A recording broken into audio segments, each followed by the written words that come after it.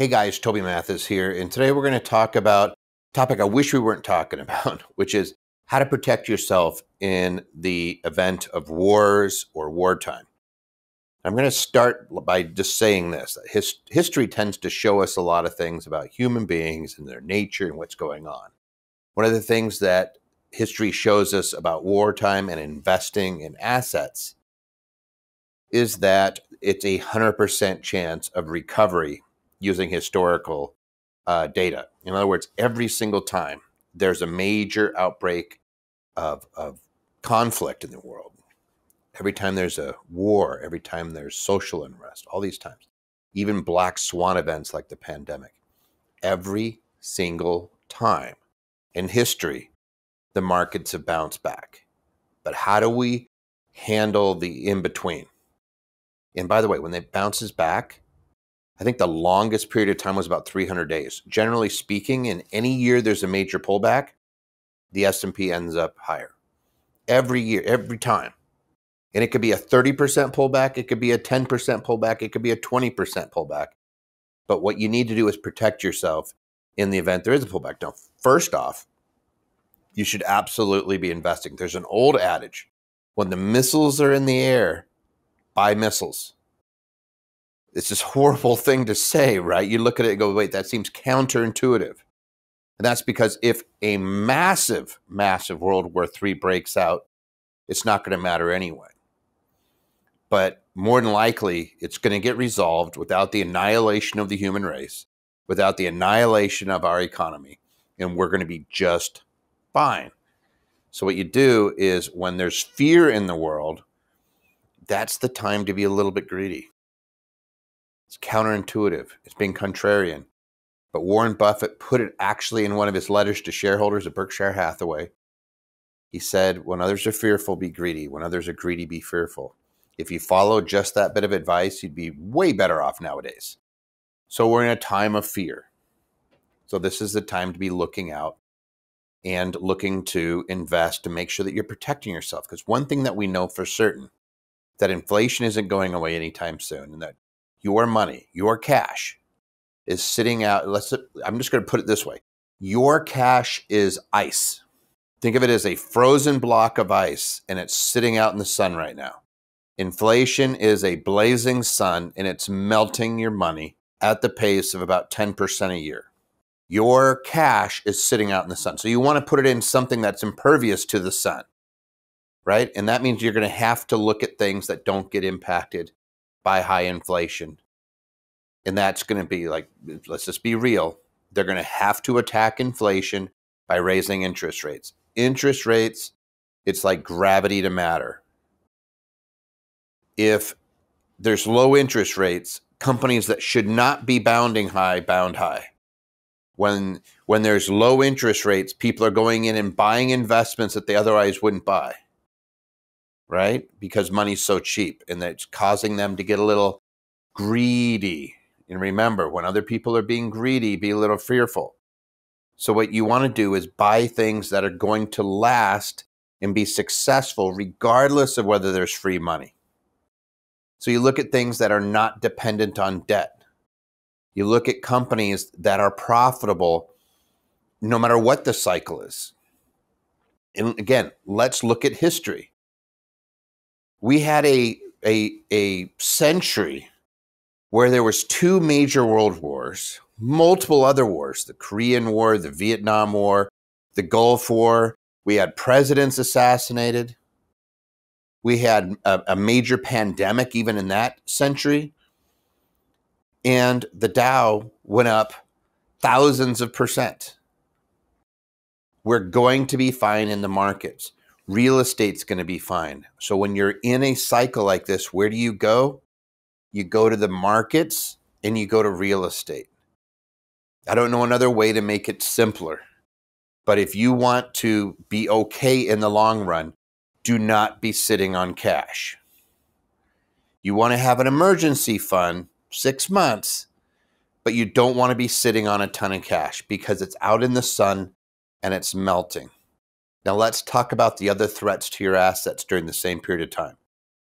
And if you've lived through the last Great Recession, you know what I'm talking about. People tend to get desperate when things start to pull back, and they get a little freaky. And when I say freaky, they start doing things that they wouldn't otherwise do. They start to panic. And one of the things that you see is that people that ordinarily wouldn't do something, and you would say it's out of character, they start to do that thing that seems to be out of character. What you see is a lot more lawsuits.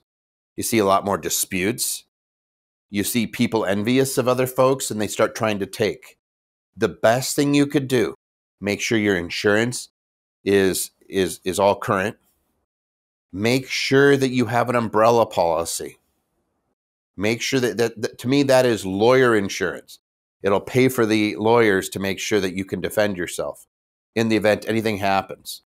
And by something happening, somebody could make a really bad mistake and they could start to panic sell. And if you're partners with that person, they're taking you with them.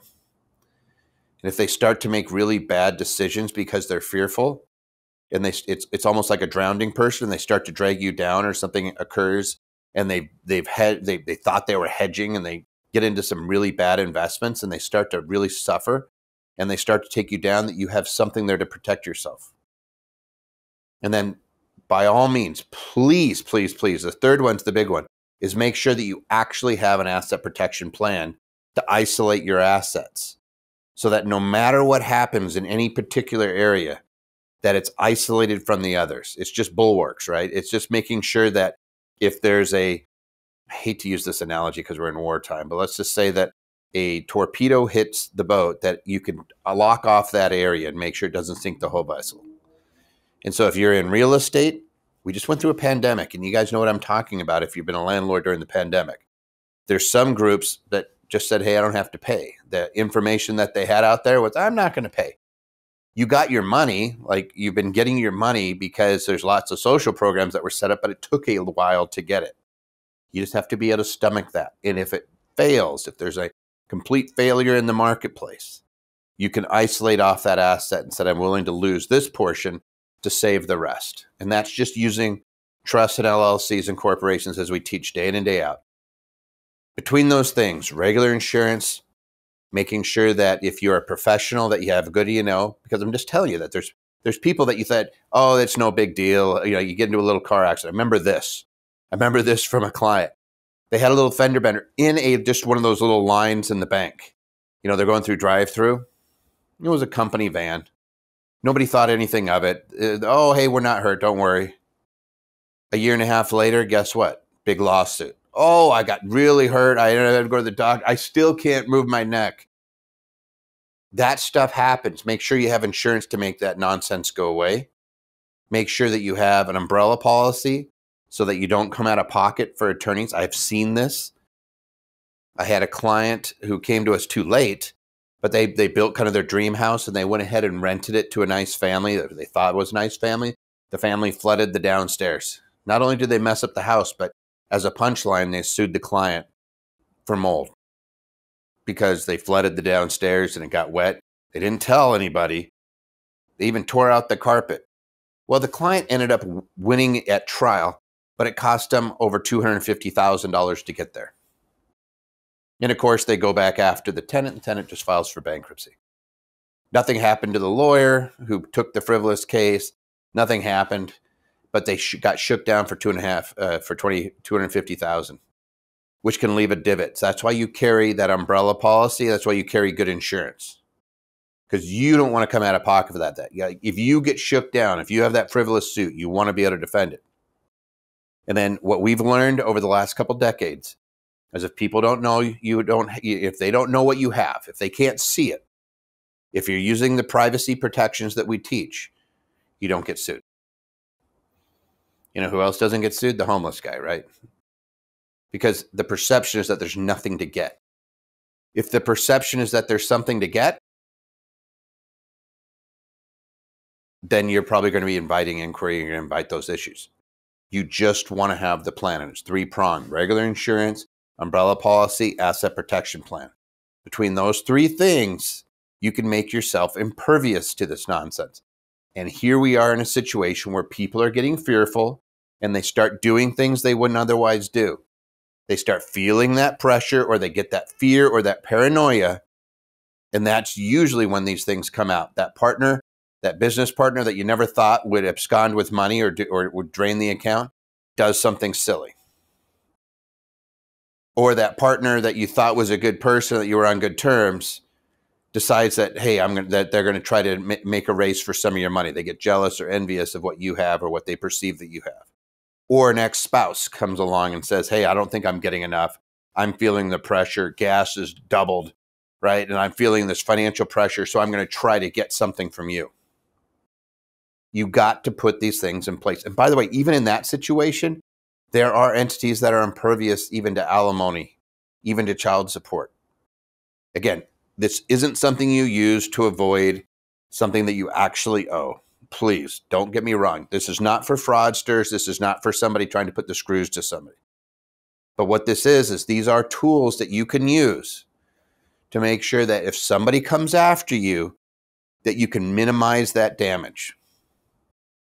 And that's what it's all about, is getting cheap settlements or keeping frivolous suits from ever occurring so that you don't have to deal with that nonsense.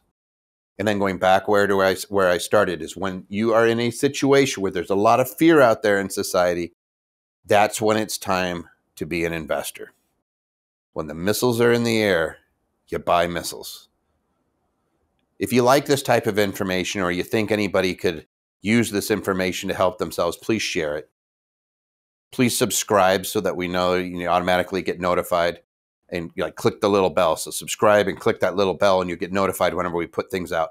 There's going to be more activity, so we are going to be continuously putting out content. Expect that our Congress is not going to waste this opportunity to pass more things to say, hey, we need to tighten our belts and you need to give more. We need to raise them taxes. We need to do this. Expect that. We will let you know when there's things on the horizons and what you can do to minimize the impact of what these folks do. Again, when there's disruption in the world, it's usually a situation where those who have investments, you got to be a little careful to make sure that you don't expose yourself, and it's a good time to go shopping.